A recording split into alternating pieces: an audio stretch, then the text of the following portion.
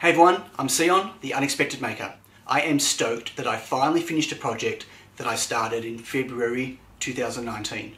It's W.O.P.R, War Operation Plan Response. It's the computer from the movie Wargames with Matthew Broderick, one of my favourite movies of all time, and I've wanted to build a replica of W.O.P.R for a long time. Not the big machine, but the missile sequence, the unlocking sequence. It was completely gripping in the film. It added suspense and it added stress and pressure, and I think it was really well done, and I wanted to build my own. But I don't like producing things that are replicas of retro and replicas of old. I get that a lot of people do, but I like putting my own spin on things. So let's have a look at what I came up with.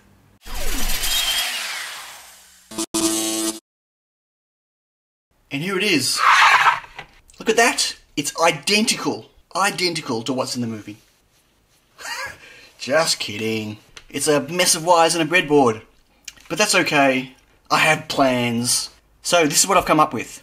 I've got my 12 digits, alphanumeric segment displays, their own backpacks from Adafruit, as you can see. Just because it was easier for me to prototype and put this together doing that rather than trying to build my own custom PCB for it. And I'm running it off a Tiny Pico and using one of my audio shields. I've got 2 buttons, and you'll see their use in a moment. And that's pretty much it. It's obviously a project that lives mostly as code. There's not a lot of hardware that's required for this. So the first challenge was to come up with some software that simulated the whole missile code unlocking from the movie. I wanted it to be a genuine reproduction of the sequence in which all of these different digits are unlocked and the correct code. Then I had some ideas for some other things I wanted to do. So I'm going to plug it in. It boots up. I'm going to, just for everyone's benefit, stick some acrylic over it so it makes it easier to see, and something there to support it. So you can now see the writing quite well. Now, the 2 buttons are a menu button or a stop button and a go button. So the menu button allows you to cycle between some different things that I've put in. So there's a random mode, there's a message mode, there's a clock, of course, because you've got to have a clock, and there's the movie mode. So I'm going to run the movie mode right now for you to see what happens. Here we go.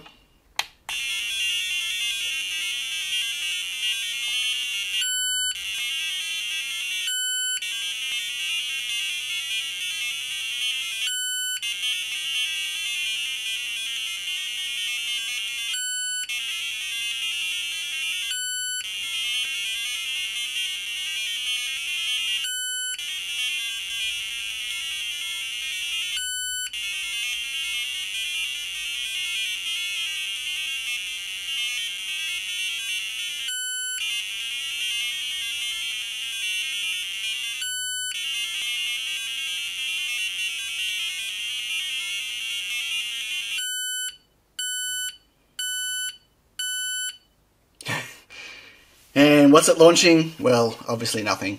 But there you go. So that was a bit of a challenge. I obviously had to find out what the correct code was, the final code. And interestingly, in the movie, there are 2 versions of the code depending on which sequence you're looking at. But the final code that comes up is the one that I chose. So I had to scrub back and forward in the movie several times to work out the exact order of how they unlock. Then I had to write some code that had the ability to randomize every character that hasn't been unlocked yet, unlock them in sequence because they don't unlock in order of digits, put the right character in there and then keep cycling the rest till it got to the end. So that was kind of fun. I'm not going to go through the code in this video because no one likes watching code reviews in videos. And so yeah, that's what I put together, and I thought that was really cool. I had a lot of fun with it. And so then I decided to put a couple of other modes in. So if I go back to the menu, so the random mode picks a random code and it picks a random order to unlock it.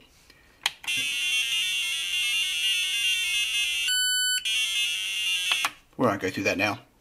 And then the message version, again, is the same thing, but instead of showing launching at the end, it shows whatever message you've programmed in. And of course, the last thing that everyone wants to see is the clock. The clock is Wi-Fi enabled. Obviously, it's Tiny Pico, so it goes online and grabs the current time. and it's currently 11:38 in the morning for me. There were a couple of other things I want to do software-wise for this, and that also requires a little bit of extra hardware, and so I haven't done any of that yet because everything's obviously on the breadboard. I really want to turn this into a product that can sit on my shelf, and obviously this isn't really designed to sit on the shelf. This is an absolute spaghetti mess, and so I wanted to move this from breadboard to a PCB, and I didn't want to just grab some proto board and solder everything on, and I wanted something a little bit nicer. Unfortunately, as most of you know, I take things a little bit too far sometimes, and I've completely gone overboard with what I came up with. Let's have a look at what that is. I made some PCBs! Woohoo! Of course I did. So, look at that. W.O.P.R missile codes, 2019 revision 1.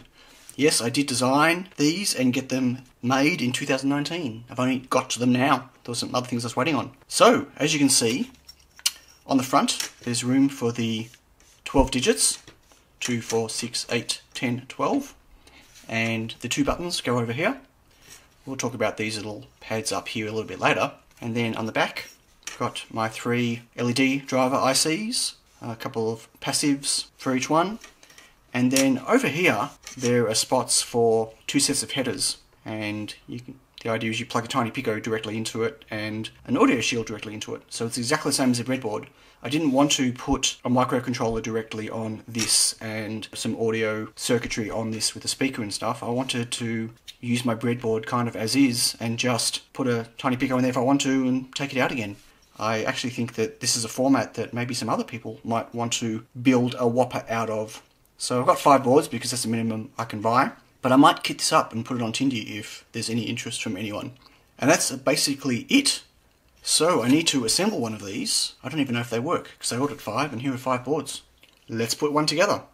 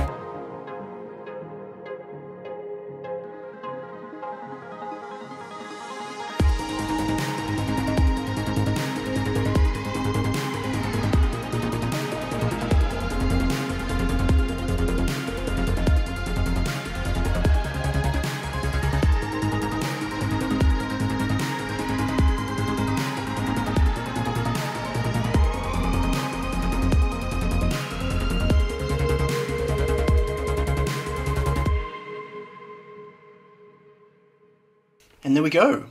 It's a little bit messy, needs some cleanup because of the flux, but that is the front and the back done. A couple of things I need to mention. Firstly, these digits, they look like they're not straight, but it's just the plastic that's on top of them that needs to be peeled off that protects them. So I'll take all that off in a moment, and you'll see that they're all lined up nice and straight. The second thing are these pads over here that I mentioned earlier. These are actually for sideways RGB addressable LEDs, 5 of them. Now, I didn't get stencils made for this PCB, as you would have noticed. I assembled both sides with a soldering iron. I'm not sure I'm going to be able to do these with a soldering iron. I definitely wouldn't expect people who are going to build this in kit form to be able to solder these by hand, because the pads don't have a lot of exposed area where the LEDs sit and they melt really easily.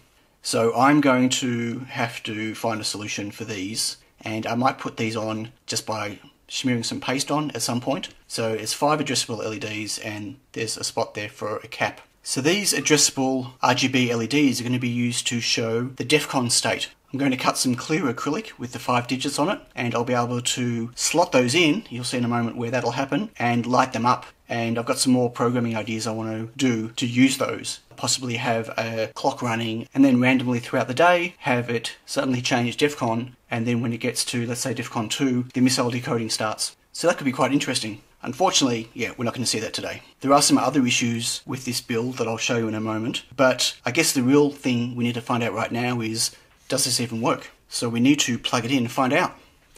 I need to grab the tiny Pico.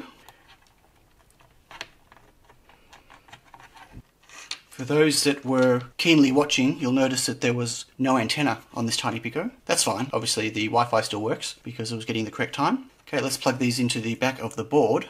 Okay, the tiny Pico goes over here and the audio board goes over here. So I should now be able to plug the power in and it should work exactly the same way as it did before. Let's find out. I'm a bit nervous. Oh, look at that! It works!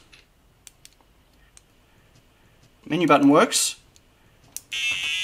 sound works, and the displays work. That is fantastic. Okay, so this is not the end. As cool as this looks, it's a bit, yeah, unfinished. So let's finish it, shall we? Let's take all of this off. And how are we going to finish it? Well, I've 3D printed something for the front that goes around the digits, and I've laser cut some acrylic that'll go in the front, and I've got some screws and standoffs for it, and I've got these 2 button caps that are the wrong caps. So I bought some tall caps for these buttons so I'll be able to press the buttons through a front case.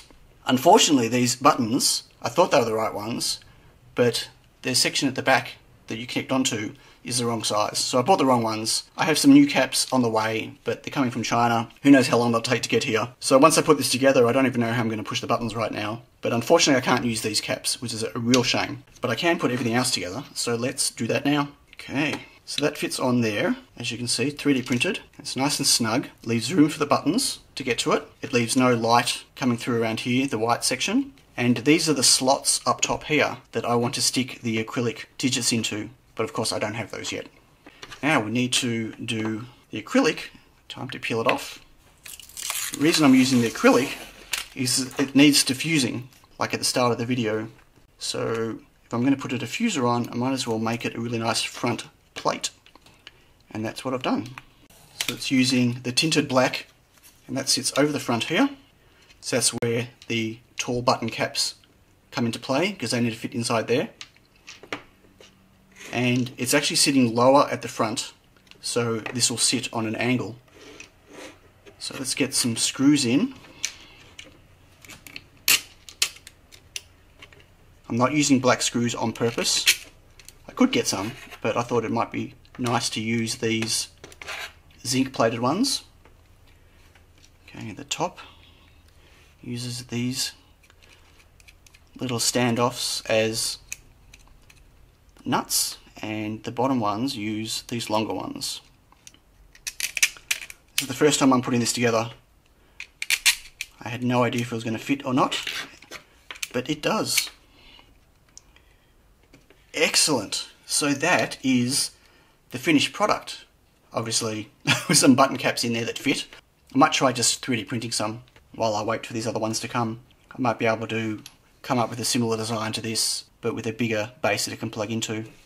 And this just sits just like that. Is that together? Yes, it is. It's on a slight angle, so I can see it as it's tilted rather than sitting flush like this. And the feet at the back here prevent it from resting against the tiny Pico. Let's plug it in again. Make sure I plug it the right way. And now we have a beautifully diffused front panel. How cool does that look? That's my modern take on it. Let's get it going. Let's push this button.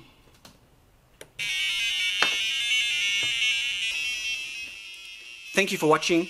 If you're interested in finding out more about how the code works or how to assemble something like this on the breadboard, please leave a comment below. To all my patrons, thank you very much. You're awesome. Until next time, catch you all later. Bye.